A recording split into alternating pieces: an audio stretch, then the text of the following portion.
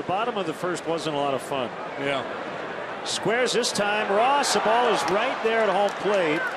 Still hasn't found it.